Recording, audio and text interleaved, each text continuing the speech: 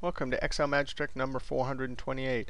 Hey, if you want to download this workbook and follow along, click on my YouTube channel, then click on my college website link, and you can download the workbook, Excel Magic Trick 223 to 230.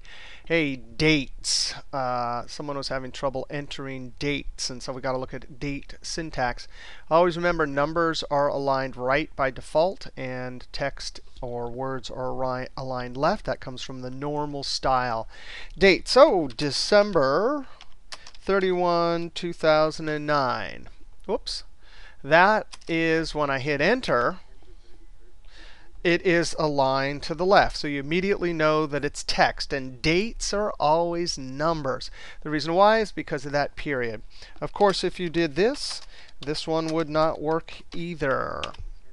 If you spelled it all out, December 31, 2009. That's a common mistake that people make. When you hit enter, what? It's aligned left. Similarly, obviously, if you do the shorter version, that also will not work. So how do you enter dates? You have to enter dates.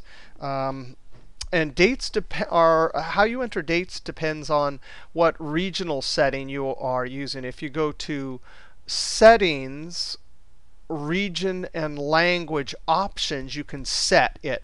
My options are set, so I have to enter the month first. So I'm going to type 12/31/2009. That is one foolproof way to enter a date. As soon as I enter it, it immediately is aligned to the right, and you know that it is being thought of as a number. Now, I don't like that format, so I'm going to Control 1.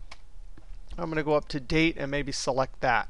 Click OK. Now, dates are numbers. I have lots of other videos on that. Just search for date format.